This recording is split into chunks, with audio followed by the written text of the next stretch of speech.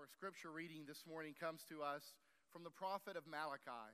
Malachi is the last book in the Old Testament, at least in the Protestant Bible, the way that we have laid out the scriptures. Malachi is the last book. And it's a book, and it's placed there intentionally because the last chapters of Malachi talk about the coming Messiah. And they say there's one who's coming before that. And so it's a great way of introducing John the Baptist. And we'll talk a little bit about that today in the message. But we're going to be reading from Malachi chapter 2, starting with verse 17. Malachi was writing or prophesying, if you will.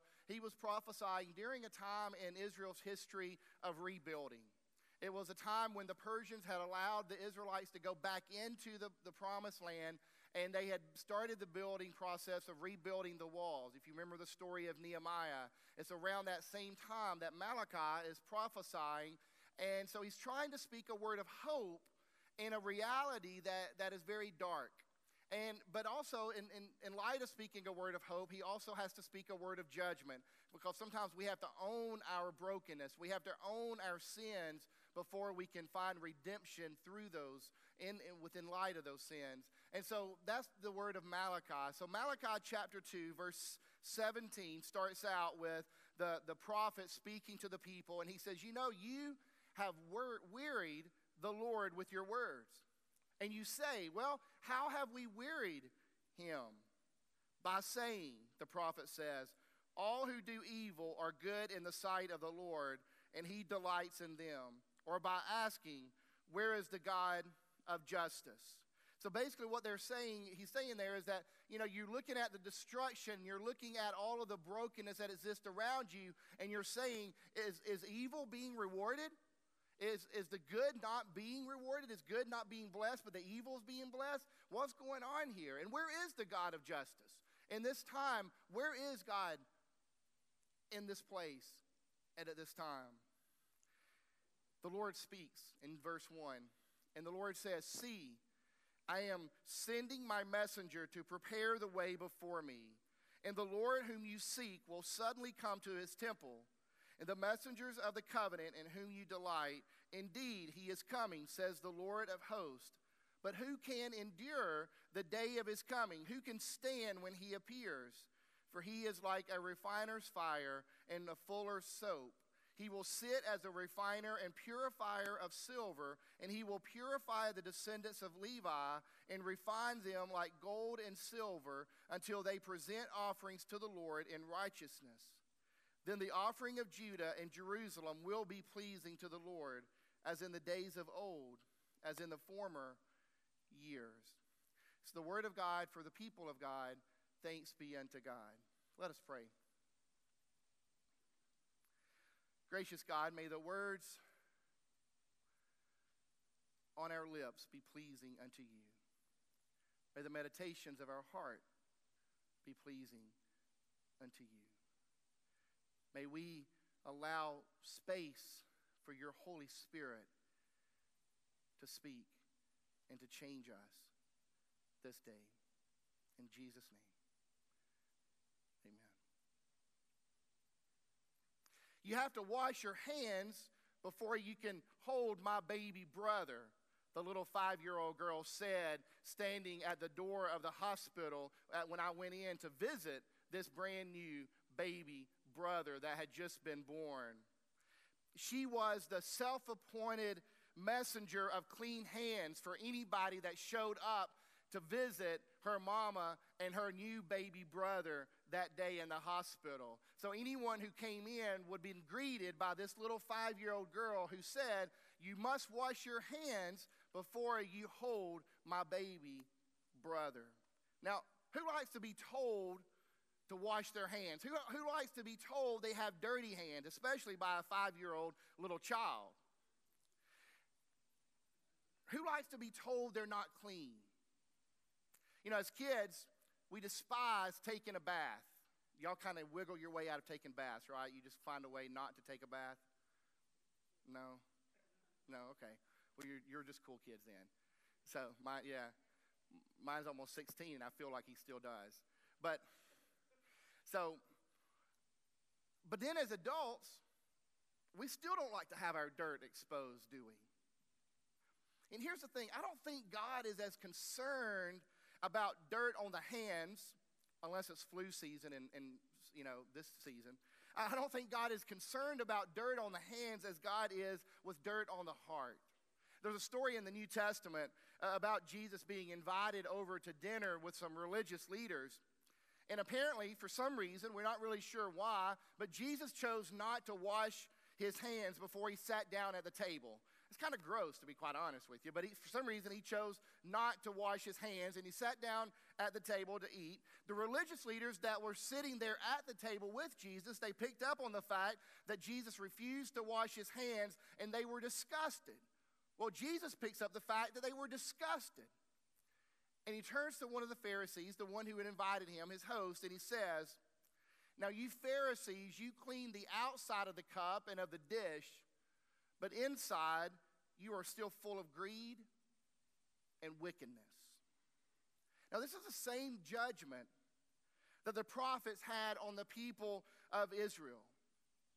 Greed, idolatry, how they treated the poor, how they looked upon their neighbor. All of that is what brought down God's judgment on God's people.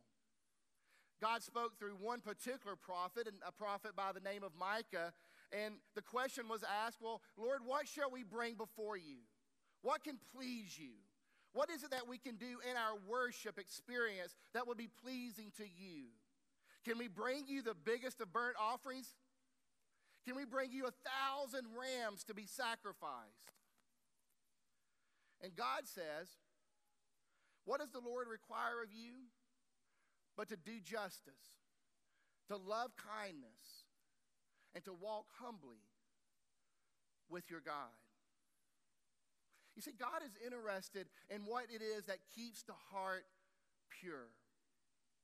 How we treat the poor is an issue. How we act toward our neighbors is a heart issue. How we treat those that are differently than us is a heart issue. And God is interested in those things. But if we're honest this morning, if we could just be honest, most of us have learned how to live with the dirt. We've learned how to live with ignoring the poor. We've learned how to live with neglecting the needs of our neighbor. And because we got a good reason. We're busy. We have limited resources, or we're too old, or we're too young. We have enough on our plate. We can't possibly add anything else to our life, especially someone who may be in a place of need. You know what I think one of the greatest modern inventions is? Noise-canceling headphones. I mean, I'm telling you, those things are great. Because I don't care, you could be at a busy coffee shop, put those things on, and you focus. Better yet, you can be at home in your recliner and put those things on, and you don't, unless, your wife comes around and happens to have a rolled-up newspaper and reminds you that, you're part of that family also. But you can put those things on, and you can cancel out all the noise around you. And all you can focus on is what is right there in front of you. And I think that's how many of us have chosen to live our lives. We've chosen to ignore the cry of the needy. We've chosen to neglect the pain of the hurting. And I get it. It can be overwhelming. The cries of 1 million neglected children worldwide, that's a loud cry. The cry of the lonely, particularly in the season of Christmas, that's a piercing cry. And the cries of starvation across the globe, that's a heartbreaking cry. And we have to shut down, put on our headphones. And we do it, and we do it because we're thinking, I got to self-care. I got to take care of myself, because if I don't, I'm fearful that I'll go to a place of despair.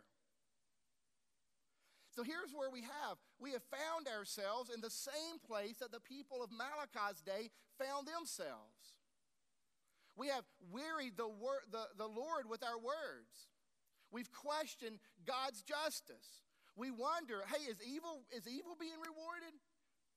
Is good not being considered? And then the prophet comes along and he says, you know what, here's what I'm going to do. I'm going to send you a messenger. And I'm going to send you a messenger to prepare the way for my coming. So let's fast forward real quick. Let's fast forward 500, 600 years to John the Baptist. John the Baptist shows up on the scene and he's preaching a message of judgment to those who have dirty hearts. And John tells the people that are going out to him, he's saying, you got to repent and you got to demonstrate fruits that are worthy of repentance. Repentance is a big religious word. It really just means to change your ways. You're going in one direction, and repent says, no, I'm going to go in another direction. I'm going to choose to go in another direction. And that's what John the Baptist is telling the folks. So they're all thinking, oh, okay, what do we got to do then, John? What do you need us to do? How do you need us to do that? How many rams do I bring to the sacrifice? How big of a bonfire of worship do I offer to God? And John says, no, that's not it. You got 2 jackets in your closet? Give one of them away. You got more food on your table than you could eat? How about sharing some of that? Whoever has 2 coats must share with anyone who has none. And whoever has food must do likewise. You see, the messenger sent to prepare the way for the coming of the Messiah is telling us that if we're going to prepare for Christmas, then we got to be paying attention to the cries around us. We must not neglect the neglected. We must look after the unseen. We must care for the uncared. The messenger carries this message of hope that no one is forgotten. And that is the message of Christmas. God with us, Emmanuel, God with us. There is no one that has been forgotten. And our call as followers of this God is to remind the world that you're not forgotten, that your cries are not going ignored. For those of us who are tempted to forget the forgotten, that can really be a harsh message. But maybe that's what's needed to get our attention. Maybe we need that little 5-year-old girl standing at the door telling those of us who are trying to come in and admire the baby, is your hands clean? Do you have clean hands? You see, that's the message of Advent. That's the reason Advent exists. It's the season of preparation. It's the season when the refiner fire is lit and the soap is laid out. And it's the season of refining before we can hold the baby. It's the season of getting rid of anything that would prevent us from standing in awe before the manger. In Flannery O'Connor's short story, Revelation, the main character is Miss Ruby Turpin. Now, Ruby Turpin is the domineering spouse of a pig farmer. She's also racist. And she's a racist who took virtue in categorizing people. Black, white, poor, rich. She considered her racism or classism a high virtue of someone of her stature. One day, while sitting in the waiting room of her doctor's office, expressing gratitude to herself that she is not like that poor white person or that black person, Miss Turpin is assaulted. She's assaulted by a young teenage girl who gets up from her seat and takes a textbook that she had been reading and smacks Miss Turpin right upside down. Because she doesn't just see this as an act from it as a messenger from God. So when Ruby Turpin arrived home from the doctor's office with this huge knot on her forehead, she stomps out to her shed, and she picks up her hose, and she begins to wash down her pigs with a forceful stream of cold water, and she's angry. She's angry at God. And so as soon as her husband is out of earshot, Ruby looks to the heavens and she begins to growl before God, and she says, "Why did you send me a message like that for? How am I a warthog and a child of God at the same time? How am I saved and from hell at the same time?" At the close of O'Connor's short story, Miss Turpin has a vision, a revelation. She has it as she's standing outside by her pigs. And she sees a ladder on which people are ascending into heaven. And they're ascending into heaven. They're walking in the very groups that she has spent her life categorizing everyone in. The poor, the rich, the white, the black. And then there was her. And people like her who were just standing and going last. You see, sometimes God's message can seem like a knock upside the head. Sometimes they are so in your face that it'll cause you to look at the world differently. Sometimes they're so harsh that all you can do is weep. Here's what I want to invite you to do over the next few weeks as you get closer and closer to Christmas. I want you to pay attention to those moments when your heart is pierced. I want you to pay attention to those moments when a situation or circumstance or a word spoken to you has the ability to turn your world upside down. And I don't want you to disrupt. I don't want you to ignore that. I don't want you to turn your back to that. I don't want you to walk away from that. I want you to acknowledge that. And don't ignore those disruptions. Because those disruptions could be the messengers of hope that are showing you the way to the manger. You think you know the way to the manger. It's through more gifts or more activities or more events. But maybe this messenger of hope wants to show you another way. Why does God do this? You've had that happen, right? You've been, you just, it's so dramatic, it's so in your face, so forceful, and you're like, I don't know how to handle that. Why does God sometimes get our attention like that? I think one of the clues comes from O'Connor's story. The name of that teenage girl who hit her upside the head in that doctor's office, that girl's name was Grace. That's why God does it. You see, sometimes grace feels like a painful hit upside the head, but it might be the grace that gets us back on the road of redemption. Let us pray.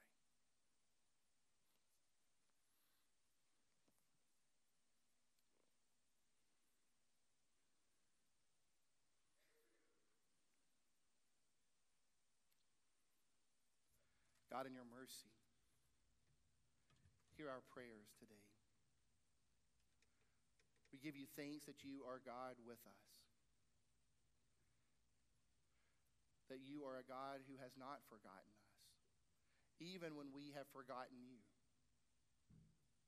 Forgive us for ignoring the cries of the needy. Forgive us for turning a blind eye to the broken. Forgive us for being a disobedient church.